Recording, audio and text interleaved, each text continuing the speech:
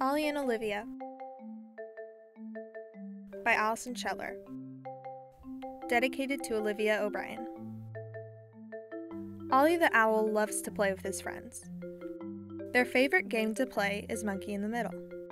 Ollie was always put in the middle because he was the smallest owl. This made Ollie sad because he could never win the game.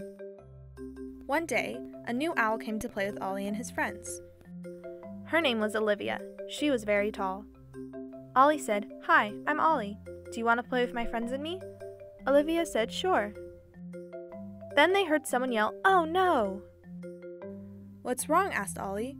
"The ball got stuck in the tree," said the owl. Some of the owls tried to get the ball, but they were all too short. "I could try to get the ball," said Olivia. "I am the tallest owl." Olivia reached to get the ball, but she noticed that it was stuck in the tree. Olivia needed someone really short to go up and get the ball. "Hey, Ollie," said Olivia, "will you help me get the ball?" Ollie said, "Of course." He was really excited to help his new friends.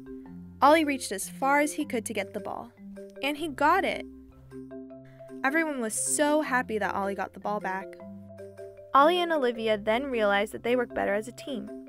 They became best friends. They became partners for Monkey in the Middle. And they became the champions of Monkey in the Middle.